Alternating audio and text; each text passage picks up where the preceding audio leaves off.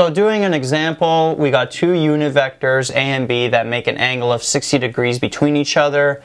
Determine the magnitude and direction of 3A minus 2B. Now this question is going to combine a lot of concepts, so do your best to follow along. So to start this example off, I drew vectors A and B, and I made an angle of 60 degrees between them. Now, I want to discuss a few things about this diagram here. So first off, notice how in the question A and B were not given specific directions. So I just arbitrarily made A point in the east direction, but you could have made a point in the north direction, west, south, or anything in between, just as long as, number one, the vector B that you draw relative to it has an angle of 60 degrees between it, and when you draw this vector 3A minus 2B, which we will do in a little bit, it's properly to scale with whatever your diagram is. The next thing I want you to notice is that in the question, A and B are unit vectors. So the magnitude of A is equal to 1, and the magnitude of B is also equal to 1. Now moving on to the tricky part, let's draw the diagram. Knowing that this is A and B now, let's draw the vector, the resultant vector for 3A minus 2B. Now 3A minus 2B we can also rewrite as 3A plus negative 2B. So we're starting off with a vector 3A. I drew it over here. So this vector 3A should be triple the length of this vector, and since it's a positive scalar, it's going in the same direction. Now to add this vector negative 2B to this vector 3A, I'm going to draw a little compass on the tip of this vector 3A. So this would be east, north, south. Now before we get into drawing negative 2B, let's draw the original vector B first. So notice how B, since A goes in a east direction, we made it go in an east direction, B would just be 60 degrees north of that. So B would be somewhere here.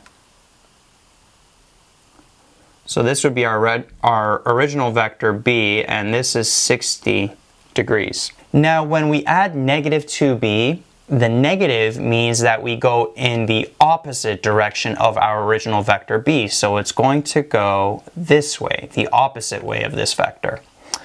And then the 2 means that the magnitude of B is doubled. So it's going to look something like this.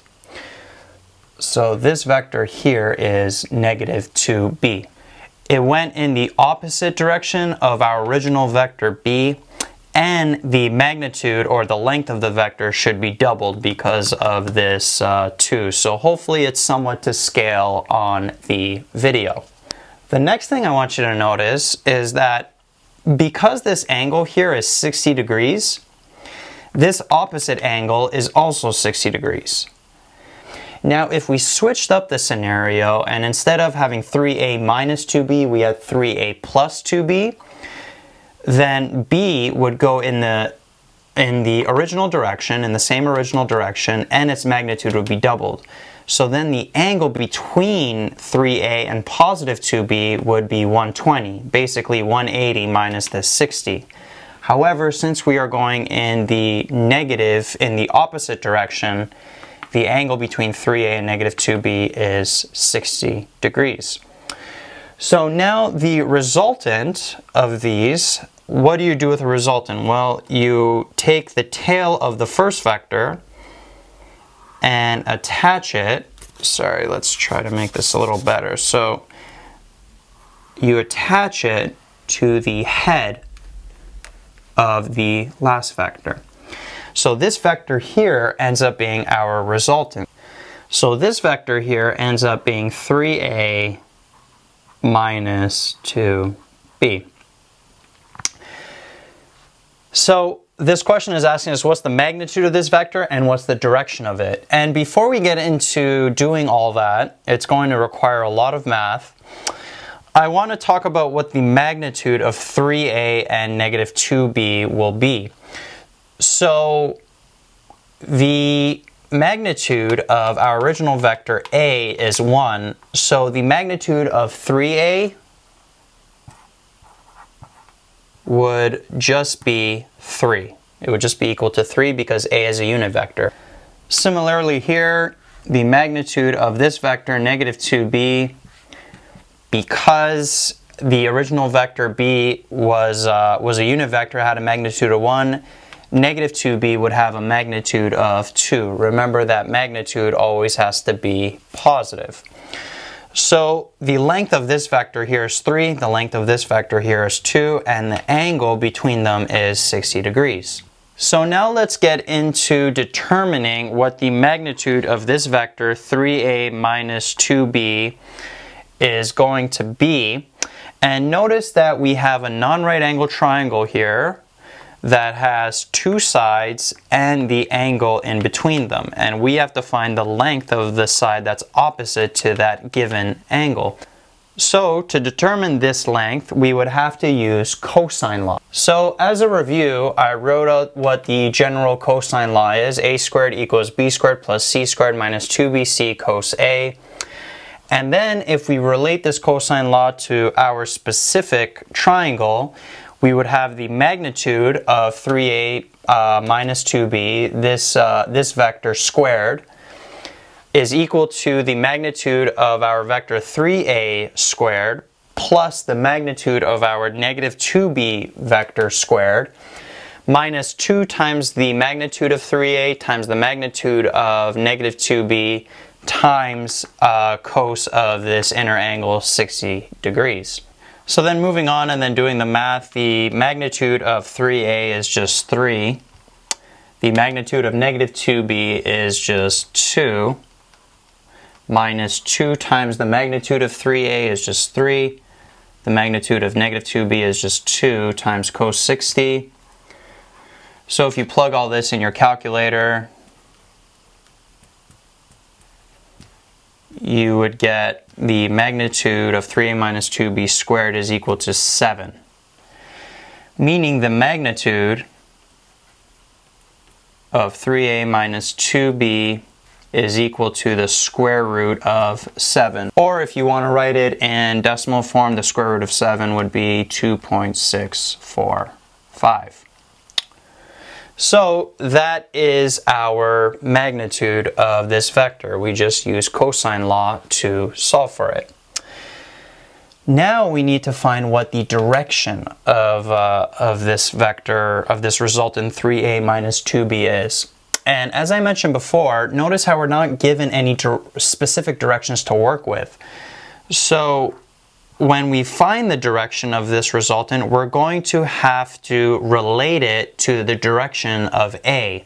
So it will be a certain degree relative to the direction of our vector A. So to solve for this angle theta here, we can use the sine law, because now we know what the magnitude of this resultant vector is. We know that it's root 7. So we can use the sine law. So sine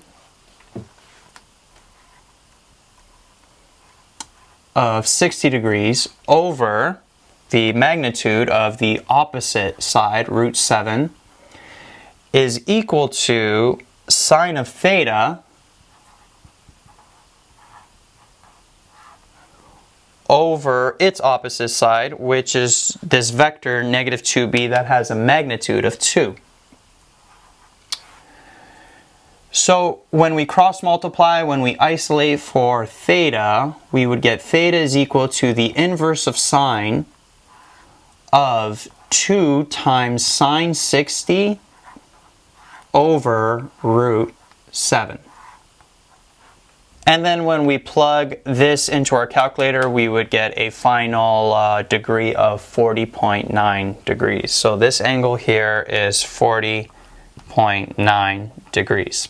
Now I just want to make an additional point on the example that we were doing. Now you'll notice how everything is erased because I forgot to actually make this point when I was doing the example, so bear with me a little bit. But I want to talk about this angle 40.9 degrees that we solved. Now, usually when we talk about a direction, we talk about it specifically in terms of northwest, south, or east. However, in this case, in the original question, we weren't given directions. So when we talk about the direction of this resultant, this 3a minus 2b, we say that it is going in a direction of 40.9 degrees relative or with respect to the vector 3a or the vector a. Both vectors are going in the same direction. So, as a recap, the magnitude of the resultant we got by doing cosine law with this side of this vector 3a, the angle 60 degrees, and this vector negative 2b. And then we solve for this theta for the direction using sine law. So the final magnitude is root 7 of this resultant vector, and the direction of it is 40.9 degrees relative or with respect to vector A.